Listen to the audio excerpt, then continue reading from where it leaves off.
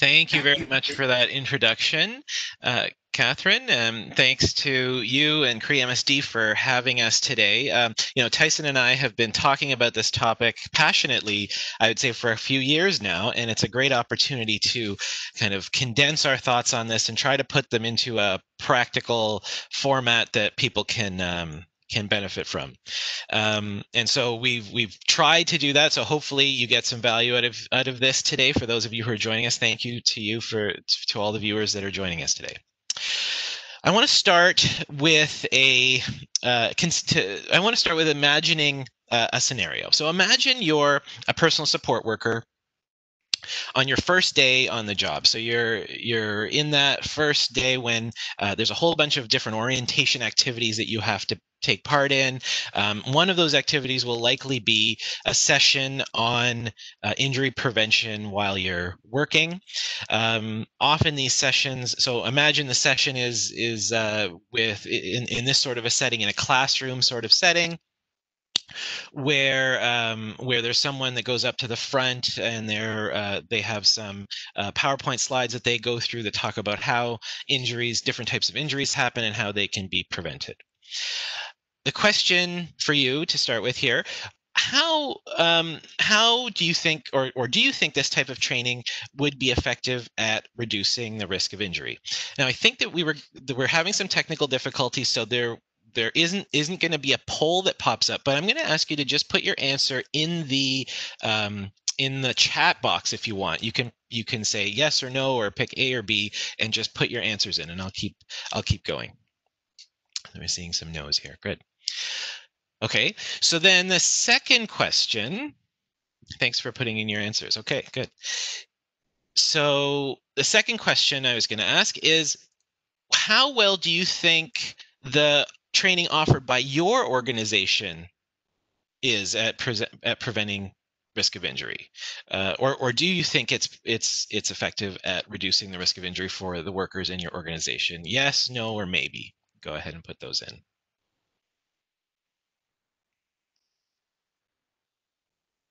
Maybe. I see some maybes. No. Okay. Okay, thank you. Partially. Yeah. Okay, thank you for your answers. Okay, and then just one more question just to get a sense of what area what field you're from. So if you could enter in if you're from one of these three areas: firefighting, paramedic, healthcare, or other. If you want to say A, B, or C, or D is fine. And yeah, I guess if you're other, you can type in what you mean by that. That's great. Safety Association. Excellent. Mental health care. Okay, that's very helpful. Thank you. It's good to see that we have a nice spread of different backgrounds joining us today, and that's very helpful. Oh, sorry. And the last question I did have here: what role best describes you? So, are you a health and safety professional? Are you a worker, a researcher, again, other? And if you're other, you can go ahead and type in whatever that role is. Ergonomist, researcher, health and safety professional, other, manager. Okay, yeah. Yeah, good. WSIB officer for a union. Okay, excellent. Thank you very much for your answers. Okay, that's actually really helpful to give us a sense of who the audience is. Thank you. So I'm going to start this off, and my goal here is to really summarize some excellent work that's been done by a group called the IRSST. They're a research group out of Quebec. They actually did a French language version of this webinar a week ago, and that it will be available for viewing in French. But my goal here is to start off by giving a quick summary of their main findings, the work that they've been doing for a number of years now, looking at training and manual handling tasks, and really I think they've done a better job than anyone else in the field right now. And then Tyson's going to take over and build on those findings by making some practical recommendations for how we can implement training programs in different fields. When we're talking about injury prevention in the workplace and training, I think it's important to note that training is only half of the story. And really, one other way of describing training is to say that we're fitting the worker to the work. The flip side of that is the other half of this story, which is fitting the work to the worker. So we can't really talk about training without mentioning that we also need to look at this other side. And in fact, I would think most people in the field in this area would agree that that's probably the more important piece of this when we're trying to prevent injuries in the workplace. So that's just something to keep in mind. And the example that I'll use for that is from the field I'm familiar with in healthcare is the introduction of mechanical lift devices in hospitals and nursing homes, which has become widespread over the past 20 or 30 years and has really reduced the loads that healthcare workers have to support while they're working with patients. They no longer have to manually lift patients very often. There are obviously some scenarios where these types of lifts aren't available. For instance, in home care, personal support workers are still required to do a lot of manual lifting, manual handling of patients, and there are many other jobs where this sort of thing is still required. And so, really our position here, what we're trying to share with you today is, we want to try to fit the work to the worker first, then move on trying to find ways that we can train workers to fit the work. And this type of training is important for injury prevention, particularly in occupations where this type of manual lifting, have heavy loads, is unavoidable. And so this webinar today really is meant to set the stage for a series of webinars that will happen over the next few weeks on first responders, on how we can design training programs for first responders and in healthcare. That I'm looking forward to seeing more detailed analyses in those particular fields. If you're anything like me, however, this particular statement, before I got into this field and dug into the research a bit, this particular statement that I bolded here isn't particularly controversial. It seems kind of obvious that this might be something you want to do. But it turns out that actually this is a controversial thing right now, because from 2007 to about 2014, there were 5 reviews of all the research done in this area, and they all concluded that training doesn't work. And so this is where the IRSST came into picture, and they looked at this, and I think as many of us did, those of us that have looked at this literature said, wait a second, this doesn't quite sound right. And so they did a closer look at all the papers, the 77 papers that were covered within these 5 reviews, and dug into them to try to figure out what was going on. And this work is led by Denis Dennis and his team, and they did a fantastic job. Links, by the way, to all of their reports. Tyson's going to provide a list at the end for us for that. I think the most interesting finding that this team, Dennis et al., that they found was that these 5 reviews didn't actually look at the quality of the training programs themselves.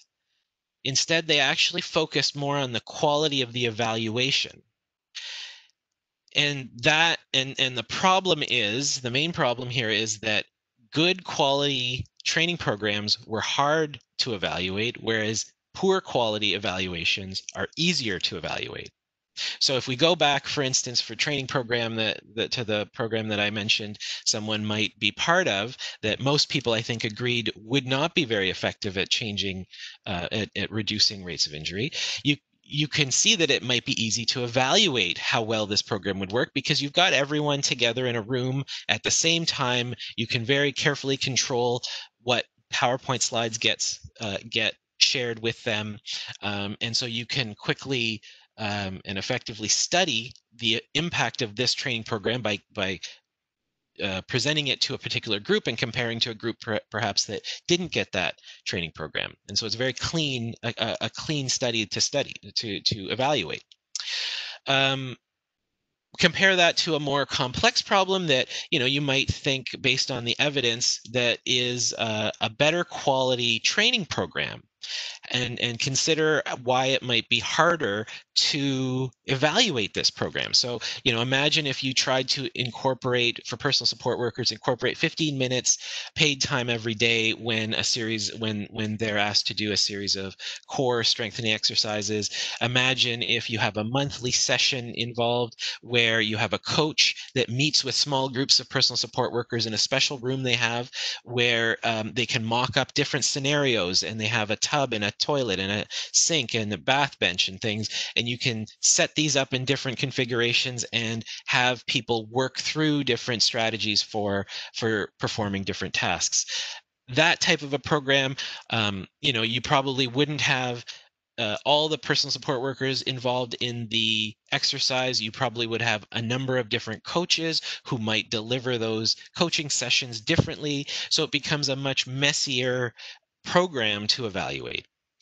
And so this is something that the IRSST folks, the team, found was a systematic problem with the way these training programs are evaluated. The high quality training programs tended to have poor quality evaluations, whereas the poor quality training programs had high quality evaluations. The consequence of that was that the conclusions of these 5 reviews were based on only about 10% of the 77 papers that were out there.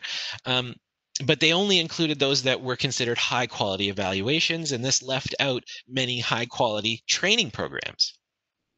And so really the conclusion, I think the takeaway from this stuff is what all of these reviews should have concluded is that really bad training doesn't work. Not that training doesn't work, but that the type of training that they've been able to evaluate with good, quote unquote, good quality evaluations doesn't work.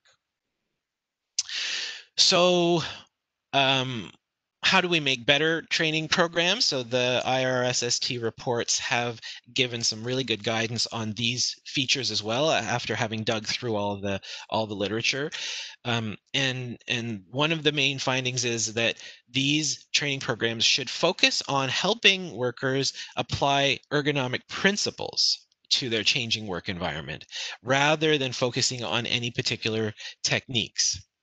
So again, imagine, the setting that I've been talking about, the personal support worker going into someone's home or going into a series of client homes.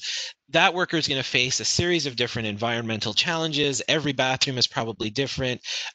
Every patient is probably very different. The way you help one patient get in and out of a bathtub might be very different in someone else's home, which is set up differently with a person that has different needs. And so there is no one strategy that is likely to work in these cases. Getting someone on and off of a toilet is very different than getting someone in and out of a bathtub. It's very different than getting someone in and out of a bed, for instance. There is no cookie cutter solution, that this cookie cutter technique that you can necessarily say will work under all these scenarios. And so we need to help workers develop the skill of actually applying the core principles rather than focusing on techniques. And then we need to give them a chance to practice. So it's like any sport. You need the opportunity to practice these principles over and over to get better at doing them. And it would be best if the way you did that practice was somehow in a real world scenario, or at least reflected a real world scenario clearly. And then we want to help teach workers how to reduce or eliminate any hazards that are, if it's possible, and that can include things like getting help from someone when there's someone else available, rearranging work, organizing your work, removing physical obstacles, making things that, again, going back to these basic principles that you're trying to achieve. If you have a principle and you know that you're trying to avoid flexing your spine, if that is the principle, if that's the goal, is trying to avoid that, finding ways to reorganize the space that you're working in so that you can do that effectively. So that's I think that's really the in a nutshell the summary of the IRST's work, and I'll pass it over to Tyson so that he can give us some practical recommendations on how to implement these ideas in a training program.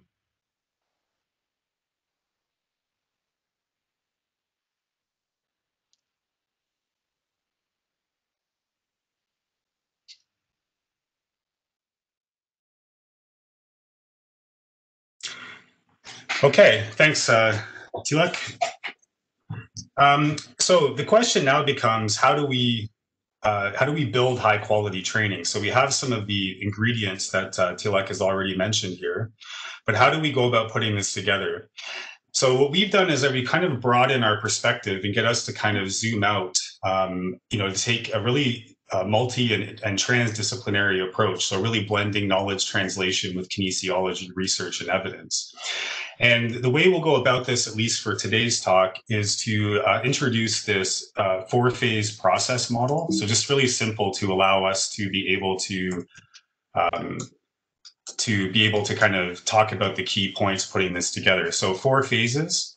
It's collaborative. So those of you with, an ergonomics background, you hear things like participatory or kind of, community-based type of work. So we're trying to keep people involved, building in opportunities to iterate so that we can tailor and we can improve and progress. I think that's important to highlight as well. So I'm going to walk us through. Now, one thing when I'm going through this, each one of these phases, we could spend a whole day on, but I'm just going to kind of hit some high level pieces, and you'll see pieces of this as we go through the remainder of the webinars of the month.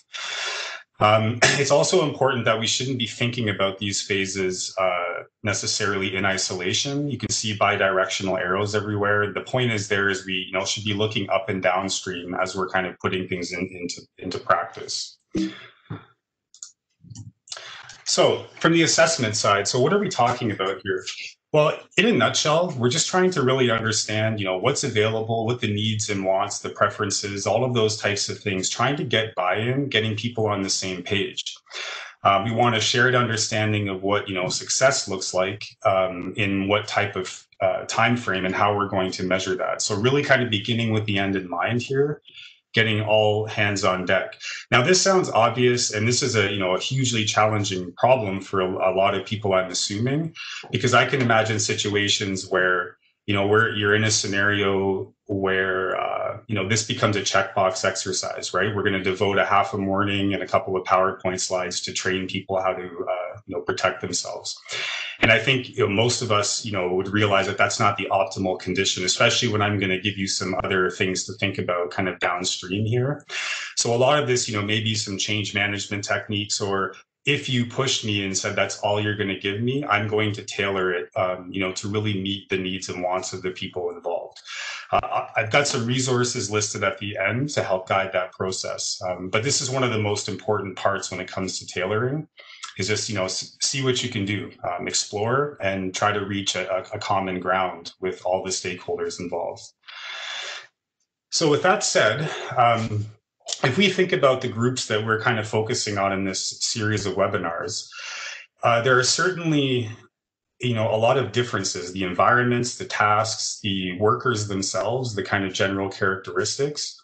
So this is why tailoring, and it still shows up in the literature quite a bit about why tailoring is so important, because the workers themselves need to see relevance. So playing around with boxes in a boardroom is not going to go super far with a lot of these types of workers. It's not representative of what their work looks like, at least not for them. People who are experienced, we're able to kind of map this to different, once you've learned, you can transfer this to more complex tasks because you understand the principles.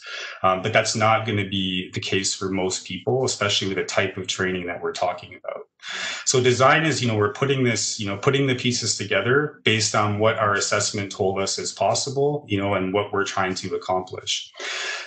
So despite the fact that we're tailoring, we want to also appreciate that there are principles, right? So it's not that every single training program won't have any basis or any commonalities, and that's kind of the things that we will focus on here in the upcoming slides. So there certainly are some principles. I'm not going to cover a lot of the details on the principles. Kind of they're a little bit nuanced to try to get through, but I think we could have a good discussion about that if there's a need for that.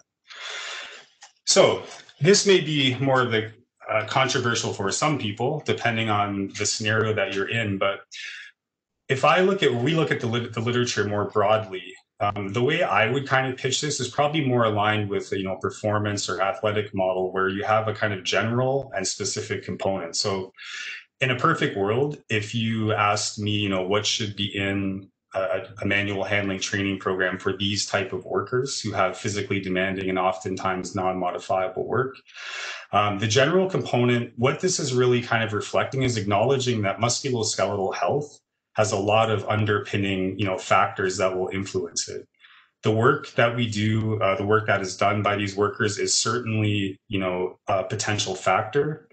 But there are a whole bunch of other factors. So, in a general sense, depending on if there are health and wellness, programs, or even in a training seminar, I would try to promote and perhaps provide supports for other health enhancing behaviors, because effectively, in one sense, these are kind of the raw ingredients, or the raw materials you need to really take the most from specific training. Now, I have physical exercise highlighted here. So there are numerous factors in the literature linked with musculoskeletal health, but when it comes to manual handling, there's actually direct evidence that physical exercise, and especially resistance training, sufficient enough to achieve strength gains, is protective, both from prevention and even a management standpoint, so symptom modification or management. So there's direct evidence on this. Now, the specific component, this is probably where things will get a lot different. I don't think anything was entirely controversial for the general piece, but I could imagine some of you saying, how would I do this? Changing health behaviors are difficult, and that's definitely a real world problem. But the specific component, one thing I think that the papers, the reports that Tilak was talking about, a couple of really great points were things that I think fit well with more fundamental kinesiology theory. We don't want to be thinking about teaching people techniques. Work is too variable, and a specific technique doesn't work for everybody all the time, and different people or in across situations. Okay, it depends. There are many factors at play. So if you're handling a patient, you need to also be considering the patient's health and safety in addition to your own. If it's an inanimate object, that becomes less of an issue. But maybe, with a previous ankle injury or their personal protective equipment you're wearing, the specific techniques are going to vary between people and over time. So what we want to be thinking about in specific is really teaching people to self-monitor and self-regulate their work. Okay, so situational and body awareness are kind of these fundamental underlying principles. And what that means is, teaching and training people to really kind of read their work situations. So not just the tasks, but also the environments, these systems. So do they need to be handling as frequently? Are there ways to organize things when that comes up so that they're not handling more than they need to be when handling is completely, unavoidable? And I think Tilak hit the point before, is that the best way is to eliminate the hazard. And if you can avoid handling, do that. And I think that there are opportunities, even in the groups that I've worked with, where you can do that. And I think that's not something that we do a good job training. And the other piece of this, so, we've used the jargon of fitting work to worker and fitting worker to the work.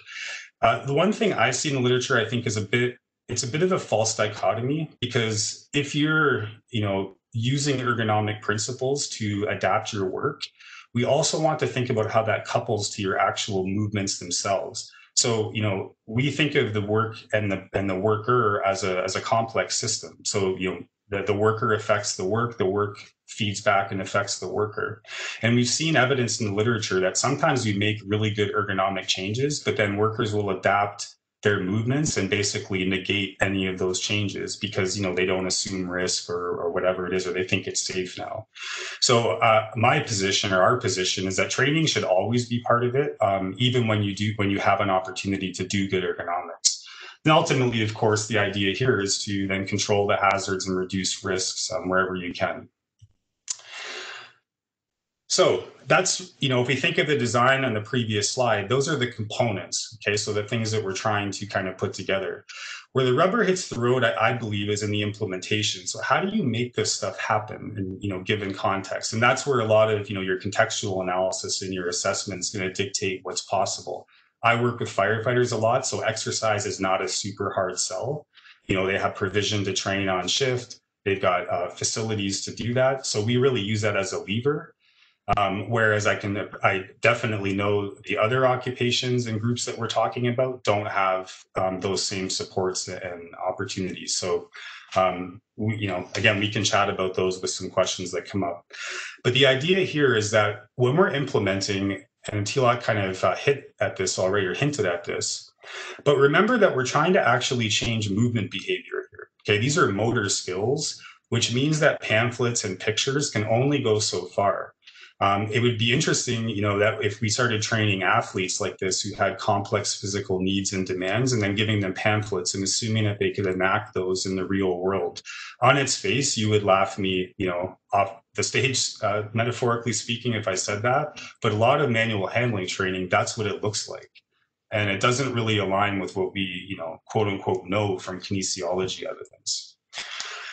So let's talk a little bit about the general components. So referring back to a slide a few minutes ago, any resistance training that produces strength gains has shown some positive effects for manual handlers. So we could kind of stop it there. And I think that leaves a lot of options for people. Some of the work that we've done, we tried to, because we have this option, especially with firefighters, we've taken a slightly more sophisticated approach where we use exercise, or we reimagine exercise as an opportunity to practice. Okay, so we're building physical literacy and movement competency. We're building physical capacities and fitness. And we can do this in a training environment by the way that we select exercises and the way that we coach them. So a lot of it's communicating, a lot of it's really helping people generalize. You're trying to basically teach habits here. And our work so far that we've done has been fairly promising. We haven't subjected this to a clinic or a trial to see if it actually changes injury rates. But what we have shown on the right, just a really simple example, but we had firefighters go through this type of training in an intervention study. And we had them performing a whole bunch of job-specific tasks that we didn't practice. Okay, so we did the stuff in the gym trying to teach movement principles about leverages and how you position your body, but it's very experiential, right? People get a really good handle on what their body is capable of and how to situate their body for their, given capacities. And then when you find the weak links in the training, then we improve those. We address those through training. So this is part of the literacy piece. You're teaching people to read and understand physical tasks and how their body interfaces. And that's really part of, the reading the environment type thing. You can do this, in a very abstract environment like exercise. So just one example, what we were able to show with this, and it did surprise me a bit, it was our hypothesis, but it definitely was stronger than I thought it was going to be. But really quickly here, we were able to show positive training transfer. So we had 3 groups. We had this kind of movement, what I'm talking about over here, this more sophisticated exercise style. We contrasted that to a very similar program, but coached a lot differently and, really kind of more of a conventional way to train. And then, of course, a control group. We've operationalized this. So a positive, improvement is or a positive change is what we want to see here, a positive number. And we can see across the board in that simple lifting task that had low loads, high velocities, high loads, high velocities. So multiple different, just simple lifts. We were able to use that and actually elicit positive training transfer without actually practicing any job related tasks. And we show this across many tasks. This is just the easiest one in the time that we have to show you.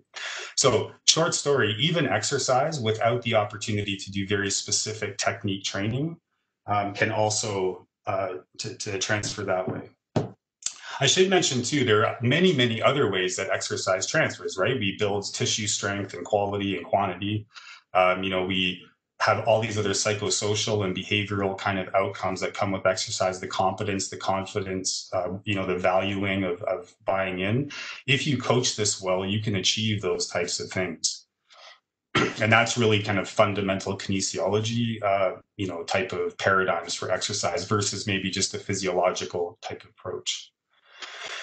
So when it comes, that's the general side. So we can, elicit positive transfer even just with doing exercise without practicing tasks. Some of the more recent work that we've done, we've kind of slowed up writing this, mostly due to the current conditions. This is some CREAMSD funded work, and so was the exercise stuff that I talked about. So greatly appreciated. Talking about specific components now. So if we're looking at, manual handling tasks, some of the work that we've kind of just wrapped up here is looking at, this kind of standard way that a lot of training is done. So taking lifting guidelines, we did this one in particular, taking paramedic lifting guidelines and manual handling guidelines, where the idea here is, we give people the principles and we teach them, we educate them, we transfer the knowledge from the trainer to the trainee. So it's very trainer centric, as opposed to, nothing super experiential. Even if you practice, it's still very much about, transmitting knowledge to people. And again, if we think back to the fact we're trying to change motor skills and motor behavior, that on its face should be questioned as an effective way to do training. So we compared in this study that kind of standard approach to a more training and coaching base, so where it's really focusing on competencies and skills and not just knowledge. And this is experiential. So we did this with very low tech because we wanted to be able to do this in the real world eventually. But this is the laboratory study of motor learning and kind of kinesiology type study using simple tactile feedback, individualized coaching and instruction. And what we're doing here is not teaching people a technique. We're saying you can move your body around and position yourself whatever way that you want to, but we just want to prevent, you from using all of your spine motion. We don't want you really at end range with these heavy loads. So what this looked like was we had them come in and we had a 1-day training session first. Okay, so they came in, they did this simple lift here, this box lift. And this dotted line here, 70%, was kind of our biomechanical or biological threshold, above which when people bend that far, 70% of their max, they really start to load up the discs and the ligaments. So our job, or what we were thinking was, can we, reduce and increase the margin of safety when people are lifting these tasks? So then we had the intervention here, and what we saw was an immediate skill acquisition. Both, and again, this is a pretty simple task, but both of these approaches, both the kind of teaching or didactic, technically, versus an experiential type or motor learning. But you can see there's definitely, a difference here in the magnitude of response. So whether or not that's clinically or biomechanically or practically significant, we don't know, but it's quite evident here. And then we had them come in a week later, and we saw that there was kind of, an increase again in the amount of flexion that they showed. And this is really an assessment of retention. So they learned the skill. Did they retain it over a 1-week period? And you can see that both of them, we've lost a little bit of that initial training effect. But, definitely the second one stayed, with a little more margin of safety between that, that level, that threshold that we've set. Now, this is a very simple box lift. This was practiced, especially by the motor learning group or the more training and coaching group. But we also had them perform tasks that we didn't practice. So just some basic, equipment handling, medical bag handling type thing. We see a similar pattern again here. So just again, we're looking at that 70% threshold. We saw this. This is now an assessment of transfer. So this is now, doing something that I haven't done before.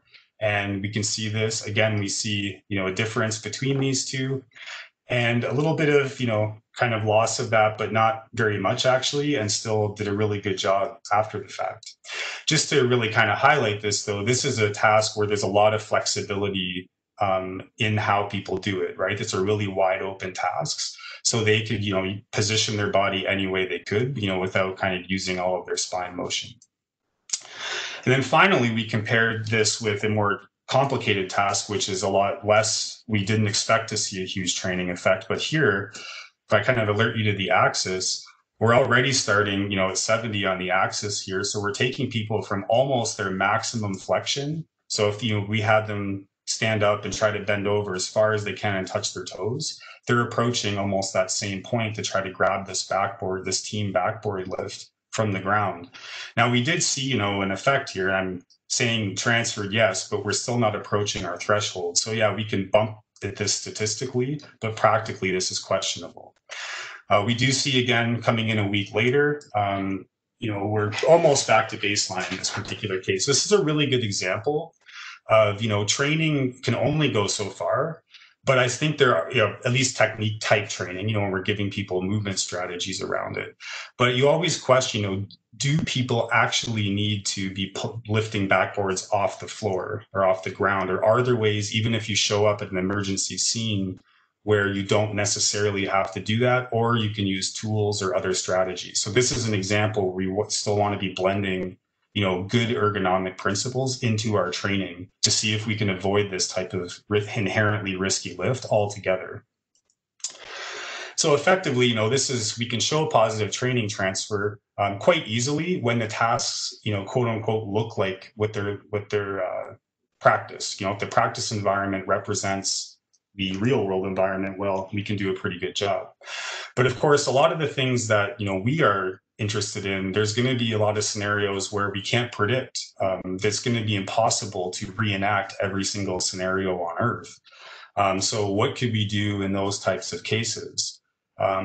So I only have a little bit to report so far on some of the work that we've been doing, but we started now to move into fire hall. So on the left is a couple of my PhD students, where we're going in, teaching firefighters and training them looking at how different parts of their equipment is affecting their ability to control spine motion. So do I have, stiff work boots, and then how does the breathing apparatus, and teaching them different ways to adapt their foot positioning to, offload their back when they're using their equipment, just kind of making them aware of this.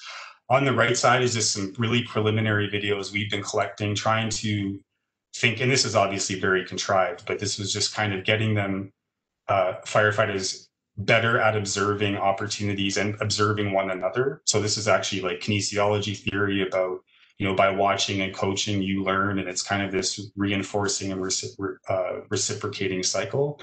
And so this is only preliminary. If this was 2 months later, we would probably have some data, but we don't yet. So we've kind of moved into these situations as well, and hopefully we'll have more to report in the not too distant future. The most complete work, though, so far is by my co-presenter here. So his team, down at Kite Research Institute, they have these incredible labs, these simulated home environments. And he's and his team have been building, these wearables, really low cost, very non-invasive type tools to give workers biofeedback, little buzz on their skin, or maybe an auditory signal, depending on what people prefer. And he's playing with and his team is working on all these different types, because all these things can affect, what works and what doesn't. And another thing that I thought was really good about the work he's doing is it's kind of pragmatic in the sense that he's blending all of this stuff. So it's really technology assisted, but he's blending education, teaching, coaching, and training. So there are training components and education components all used here. And when you get into these real world type environments that are highly represented, their initial work here is really promising. So I know I'm running a bit short on time, so I'll just kind of hit the main points. But with a control, so people without any training here, we can see fairly stable. And again, this is just for reference, there's 100% of maximum spine flexion. So again, we want to kind of be, as a benchmark, at least getting a little closer to the 70 or under 70 ideally. The red lines here are the intervention groups that went through this training, many different tasks. So they have their baseline. They did 2 days of training. So you can see within this day, we can, get a pretty quick drop using this biofeedback technique. So little buzzes on the skin or auditory signals. Then we had them come in a different day. We lost a little bit of that training effect, or they lost it right away, but quickly kind of back to that level again. That's pretty close to the threshold with some pretty difficult tasks. Like these are real world type of environments. And you can get a pretty big drop, like 15 to 20% almost of their maximum flexion. But the reason I really wanted to highlight this is because look at the retention here. So at 2 weeks, they were brought back in. And we can see after a couple of good days of training, we actually, see a fairly sustained response. And even more remarkably and more promising at this point is even with 2 months, we see a little bit of loss here. which, you know, kind of gets back to the point that Tilak was mentioning. You know, practice stuff like this is not probably going to stick if we do it once in our life. And again, if we think about other motor skills, what other motor skill, maybe besides riding a bike, so I've already given myself an out here, but there are other motor skills that aren't likely to, you know, be lost or degrade without, you know, deliberate practice and good coaching to retain those skills. And that requires progressive type training over time. So again, that would be kind of a Cadillac type of approach. Now, almost finally here, Tilak had mentioned this in the beginning about the evaluation. So we definitely see this in the research where it's really important. You know, we all, you know, I think we can all agree, you know, we're all trying to get these outcomes and the impacts, right? We want to reduce injury and improve health, minimize accidents, and so on and so forth. And we want to do that, you know, in a cost-effective manner, both, you know, for individuals themselves and also organizationally. So performance metrics. We all get that. But part of the problem is a lot of the evaluation only focuses on that. And I think that we have to respect that training, you know, and changing movement behavior is not a simple process.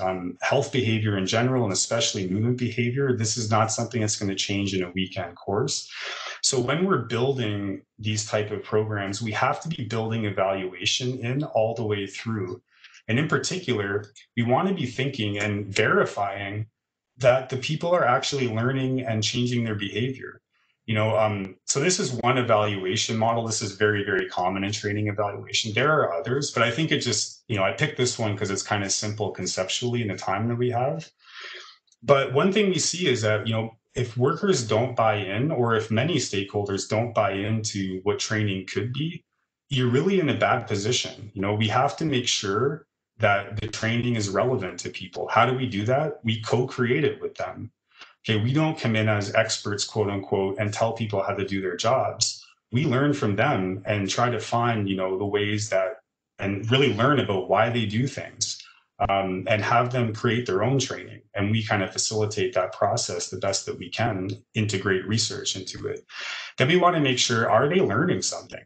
Like, are they actually able to, you know, build the competencies and skills and sometimes knowledge, if that's really, you know, a critical point in your scenario. But even that's not enough. You know, we have to, even if they're able to do this in a practice environment, what we have to verify at some point is, do they actually change their work practices? And that's the part I think that a lot of people, it's very logical and it's not easy to do. But, you know, back to the point before, you know, if we don't even know that the training is doing what it's intended to do, it's no wonder we don't get, you know, the outcomes that we get. When you do this well, the evidence is actually a lot more promising than all of those research syntheses show when you kind of dig into this. So I think, you know, it's really, this should be established in the assessment. And then I think also giving a reasonable amount of time. Changing health status, you know, people who have symptoms and signs in the musculoskeletal health, you know, we have to be intellectually honest about, you know, the complexity of that problem. So, you know, training really should be something that we're thinking about doing, you know, kind of on an ongoing basis, so we can progress and learn and keep evolving. So from the take-home message, we do recommend training. So despite the fact what the meta-analyses say, our interpretation, Tilak said it, is, you know, poor quality training doesn't work. But there is evidence that high quality training of the types that we're talking about here is a lot more positive, and promising in the research. And I think, you know, this is relatively self-explanatory at this point. I think we've hit, you know, what may look different than some of the scenarios that you've talked about. So really, you know, this artificial distinction between teaching techniques and doing ergonomic interventions, in my view, they're not different. People who learn to read their environment and learn to adapt and have situational and body awareness, they're able to adapt their environment. They're doing ergonomics by changing, you know, the way they do their work. They're all one and the same thing. Those are, to me, is a false dichotomy. So with that said, that's full speed. I hope not too far over. But there are some open access. Resources here, and I think especially one of the best things I've read on this whole topic is this report.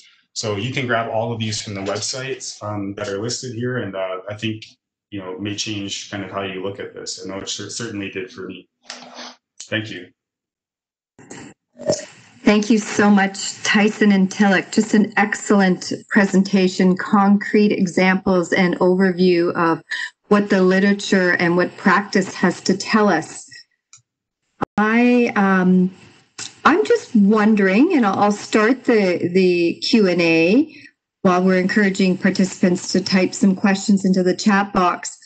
Are either of you aware of any discussions or position papers that have been presented to the Ministry of Training, Colleges and Universities about these findings for application into curriculum? So before people come onto the job where the employer is tasked to provide high quality training, ongoing training, incorporate changing the environment, are you aware of anything that's being done at the front end, even before that, with some of these findings?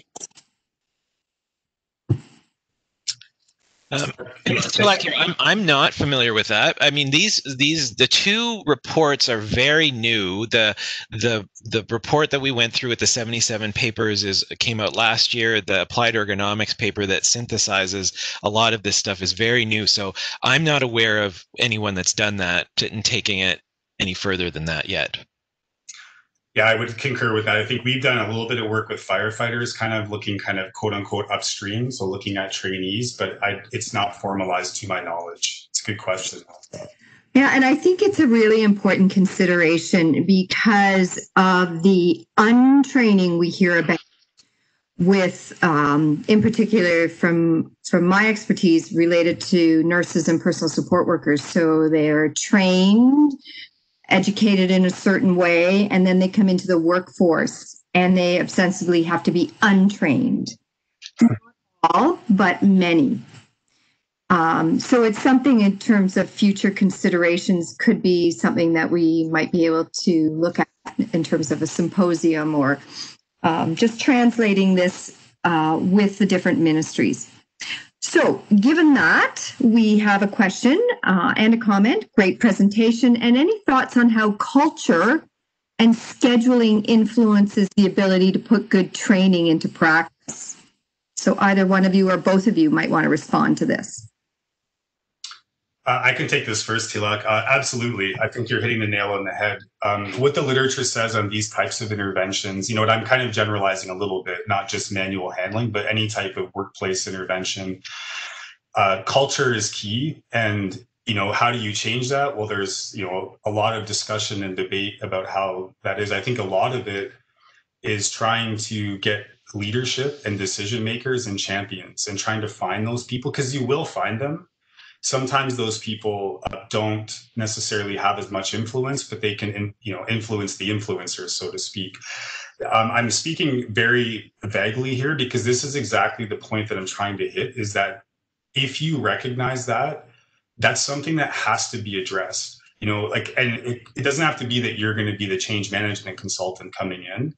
But if I know my initial conditions are, there's this general pessimism around training, people aren't interested in this, they don't buy in, I'm going to do what I can in that environment, and it's probably not going to go with the Cadillac. I'm going to spend, this is exactly what we've done with firefighters. We don't even talk about this. We embed it into their health and wellness programs. So we just inject and bleed this into everything, using health promotion models as opposed to, ergonomics type things, because it doesn't engage a lot of people, unfortunately, as important as it is. So I'm being a bit ambiguous, but the culture is key. Anything I've read about that, if you have, a non-conducive environment, it's a very difficult kind of road to go down. So I think a lot of it is just your first intervention is trying to address that. I'll just add, I completely agree with Tyson. I think it comes down to leadership in an organization on, if they are truly taking care of their employees, that has to be there. If leadership isn't in the mindset that they are actually caring for their employees, then I think you have a really steep uphill battle in that organization to try to get training. Could I hit one more thing? I apologize. I know there's lots of questions, but I think that's a great point. And the way you said it, Tilak, reminded me of something. It's not only if there is that, but it's got to be that it's it's perception as well. So the work that we're doing with firefighters now, a lot of it is to try to compare perceptions across different levels of the organization. Because what you'll see sometimes is, you may have a leadership group that thinks they're doing everything right, but then that's not what the people, on the ground see. And sometimes it's just a lack of communication. Sometimes it's real, but I think identifying that, sometimes that can be a huge leverage point because people are on the same page. They just don't necessarily have a shared understanding. Thank you both for that. And I'm just going to go to a couple of other questions. There are some comments being made. Certainly, we are aware that PSWs are very tightly scheduled and often agencies aren't funded to provide good quality training. And I know that we will be addressing some of that in a few ways in one of our webinars in November 9th, if you want to join us, Linda. And we have a question. Are you aware of any link between your recommendations of how training should be developed and implemented and the recommendations put forward in general, such as in the Ontario Health and Safety Training Addresses in CSA 1101? Tilak, do you want to take that one? I'm not aware of that. Neither am I. I'm not too familiar with what the standard would be on this. I mean, I think you're right that this is. I think you're right that we need to do a better job of spelling this out in standards in a way that makes it easier for occupational health groups to, the in a given organization, for the people responsible for occupational health and safety, for them to be able to do this stuff. I think there is a need for it. I'm not sure of any link yet that's there. Okay, thank you for that. Has there been any literature that supports the effectiveness of different training delivery strategies? So video feedback, auditory feedback, that improves the learning outcomes on body awareness that you're aware of? So I can take this, Tilak, at least the first step. Yes, there is evidence. Well, the question's good. And if you're using the term effectiveness technically, then there's not a lot of research. And by that, I mean that effectiveness, do we actually change, injury reporting or costs or some kind of proxy thereof? That research is not, there's a little bit on that, but that's not something we know a lot about. So what we do know is that this training can be, it can have efficacy, meaning that it can work, right? We can actually change people's movement behavior. There's a fair bit of research on that, but that doesn't always link to actual outcomes. Now, I can sound like an apologist here and say, well, this isn't a good thing, but it gets back, if you actually read the reports, or if we can kind of hammer that point home, when you do that well and you verify this and make sure that the train, because in a laboratory environment or, in some kind of controlled study, it's hard to know if people are actually changing their behaviors. When you can verify that, the research is actually stronger on this. There is evidence that you reduce, the cost or severity or all those types of things. But the problem is that those things never get included or seldom get included. And when they're included, they're devalued in these research syntheses because they don't fit the cookie cutter evaluation models. So I'm saying all of that because it's important that we have to look at every situation on its own. And this is kind of the inconvenient truth, but the tailoring is so important. So just because I can teach people to, control their body position in a contrived task, there's no reason to think that will transfer. I was shocked that we saw the strength of findings we saw with our exercise approach. I think that's a good segue, Tyson, into the next question, and that is, how do you identify people who have the qualities to be effective trainers? That's such a good question because we're doing this. I do a lot of work in sport context as well, and this is something we're trying to figure out. So I teach a lot of knowledge translation, and I think that part of it is people being willing and able to kind of guide by the side. So we don't need to put the pressure on the trainers to know everything. Really, embrace and extract the tacit knowledge from the workers. They know their work better than we ever could. So I think someone who has the humility to be able to really move people, achieve buy-in, and use kind of techniques almost like motivational interviewing techniques to really get people to open up and develop the training with you, right? Like, we don't need to be the ones building the training. We would need to be the ones facilitating it. So I think, I don't know what characteristic that would be, but I think that would be something that I would think is at the top of my list. People who are very collaborative and kind of sit in the background. And when the conditions are right, bleed the research in. That's something that we've learned the hard way. We used to come in guns a-blazing and slamming meta-analyses at people and all those things. Those things don't effect change. People aren't impressed with the papers that you read. So I think a lot of it is really kind of getting them to create their own program, and then you doing your best to contextualize and adapt the research the best you can in that scenario. Thank you so much for that. We have probably 2 minutes left, and I just wanted to comment that it is so important to embrace the knowledge of the workers. They've learned the hard way, most of them, from what works and what doesn't work. So learning from our mistakes helps a lot to improve how do we do things differently and better. Our last question that we have time for is a comment and a question. We're challenged with resources and safe patient handling trainers. We have safe patient handling modules and skills demo videos for nursing staff. We are piloting a safe patient handling skills self-competency checklist where nurses self-evaluate and then meet with other team members or nurse clinical educators to practice and review techniques. What are your thoughts of this based on your research experience? I can take this one if you want, Tyson. It seems, I mean, it sounds like you're doing a lot despite being challenged with resources. I mean, this sounds like a really well thought out, comprehensive plan. And I think I like the ongoing nature of it, where you practice and review. That to me says that it feels like you're definitely on the right track. I mean, that's yeah. I mean, we don't have a lot of time, but maybe I'll type my email address into the chat, and it looks like there's a lot of other questions. I'd be happy to chat further with people after the webinar. Thank you so much. And I think one of the things that we can do is I've taken note of the questions that we haven't been able to address, and we will certainly do our best to address these questions at one of our upcoming webinars. So in the interest of time and to respect our presenters' time and all of you, our participants, I want to thank you so much for joining us today. I think we've just got started on this conversation.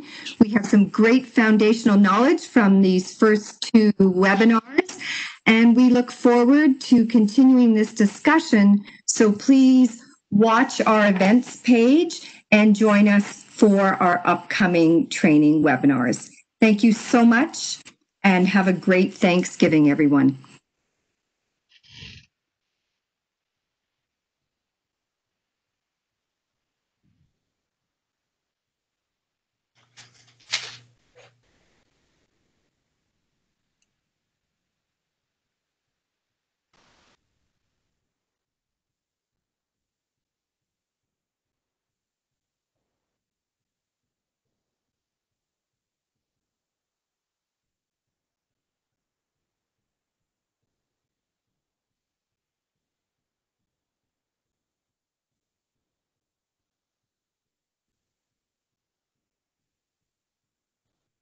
Well done, Tyson and Tilak. Okay, Tilak, are you calling me in here?